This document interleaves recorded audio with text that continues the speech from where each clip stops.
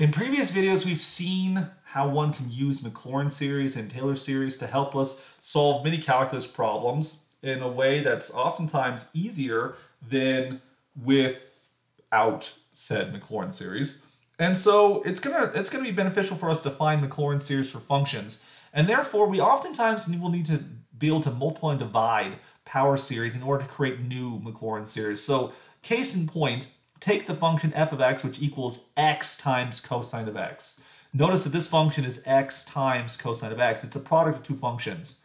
Now, as x is a monomial, which is a polynomial, it's its own power series representation. You don't have to do anything for a polynomial. It's already a power series. Now, for cosine of x, we've seen that its Maclaurin series is equal to the sum, where n equals 0 to infinity, of -1 to the n times x to the 2n over 2n factorial.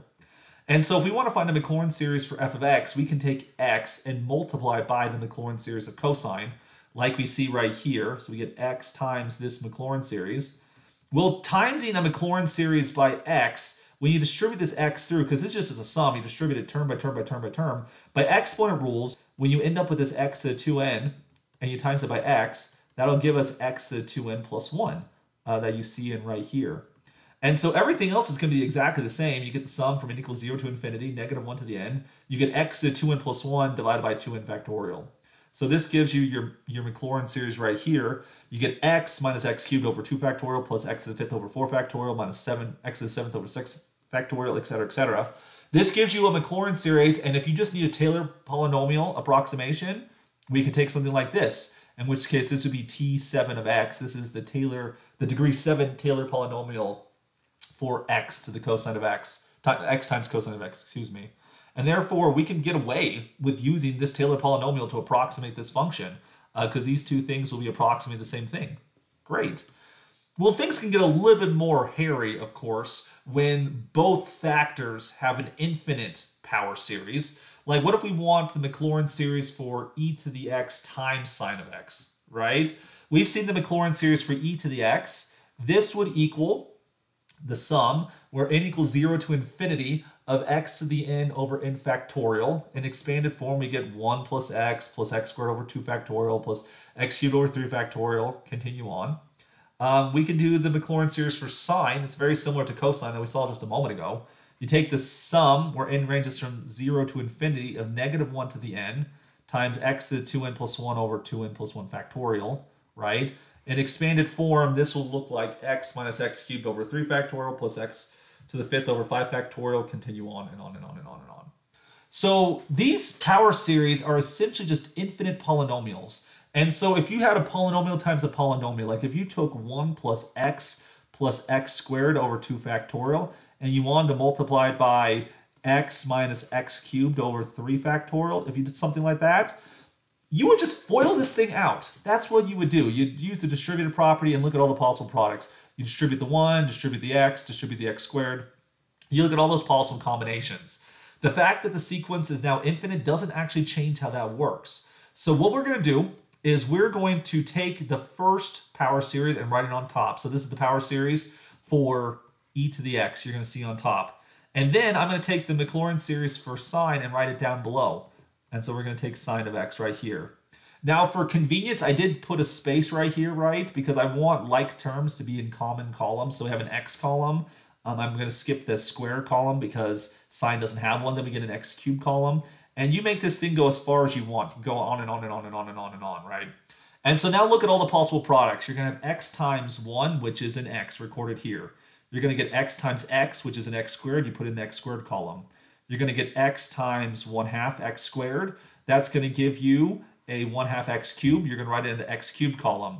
You get x times 1/6 x cubed. That'll give you 1/6 x to the 4th. We're going to put in the x to the 4th column. And then keep on going as many times as you need to.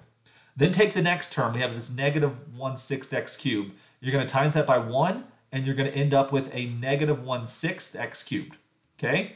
Then you're going to take -1/6 x cubed times it by x. That'll give you a -1/6 x to the 4th, which we get right here. Record the product there and keep on going. You're going to get a 1/2 x squared times -1/6 x cubed. That would give you an x to the 5th term. You put in that column. Then you're going to take x cubed times x cubed, multiply those together, You're going to get negative 1 over 36 x to the 6th. You put that in that column and keep on going. You'll notice I kind of did dot, dot, dots because how many columns do you need? Well, that kind of depends on what we're going for. We'll come back to that question in a moment. You do all those possible distributions. Just do one monomial at a time and go through every possibility from the first one. Okay? So you're going to get 2 rows. Well, it depends on how many turns you did. You're going to get one row for the first one.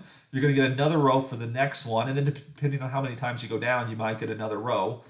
But the thing is, if you aligned everything in columns, we then can combine like terms very quickly. X plus nothing is an x. X squared plus nothing is an x squared.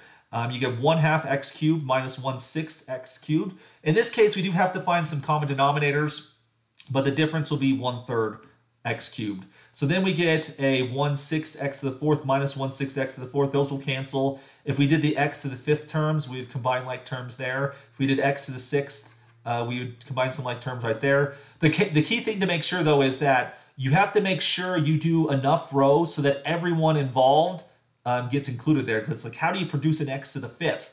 An x to the 5th would come about by taking x times an x to the 4th. An x to the 5th would come about by doing an x cubed with an x.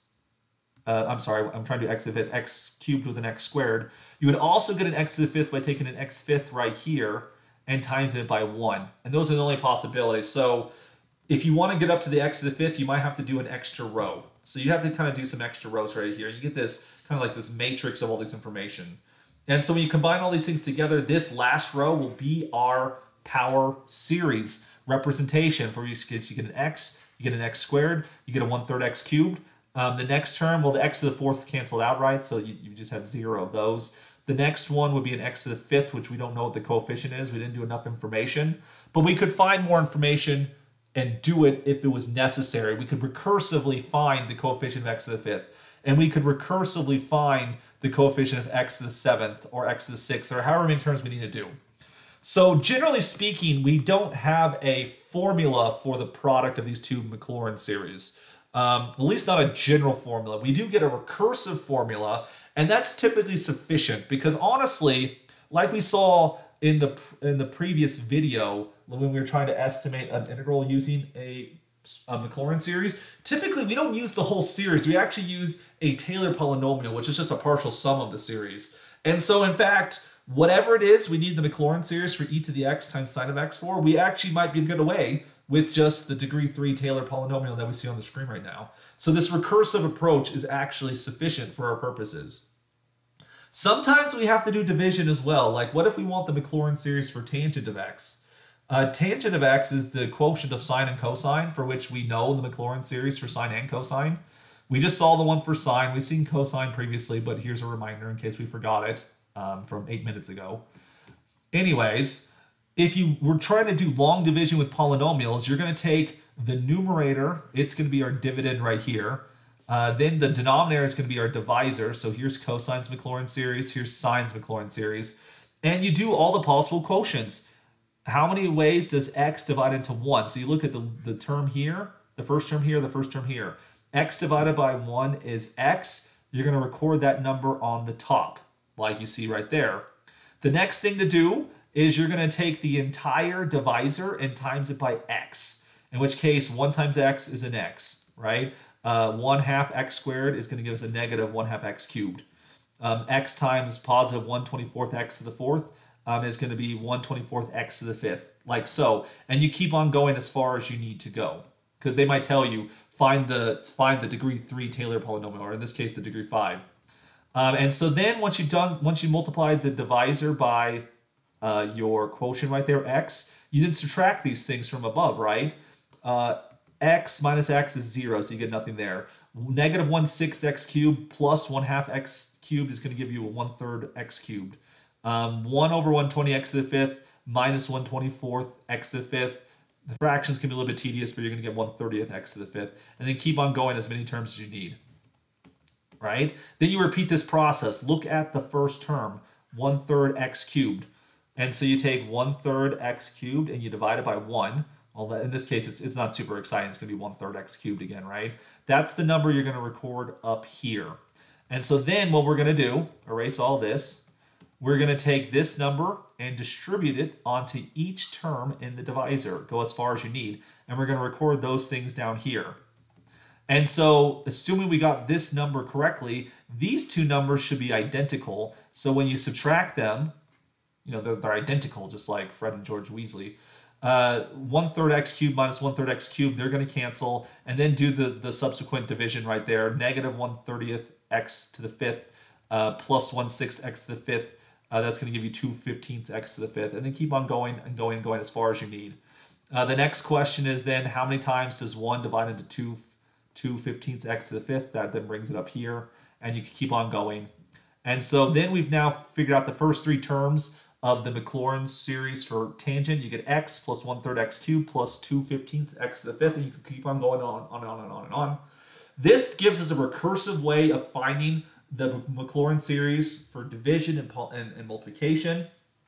And with a little bit more sophisticated mathematics, we can remove this recursion and actually get a general formula. It turns out these tangent numbers are actually kind of a fun sequence. Like, you know, 1, 1/3, 2/15, what's the next number? There's actually a nice formula that predicts what it's going to be, but developing that formula goes beyond the scope of our class. A recursive formula will be sufficient for us. And so we can find these Taylor series and these Taylor polynomials more specifically by recursion for division and quotients. And sometimes we're going to need to be able to do these things.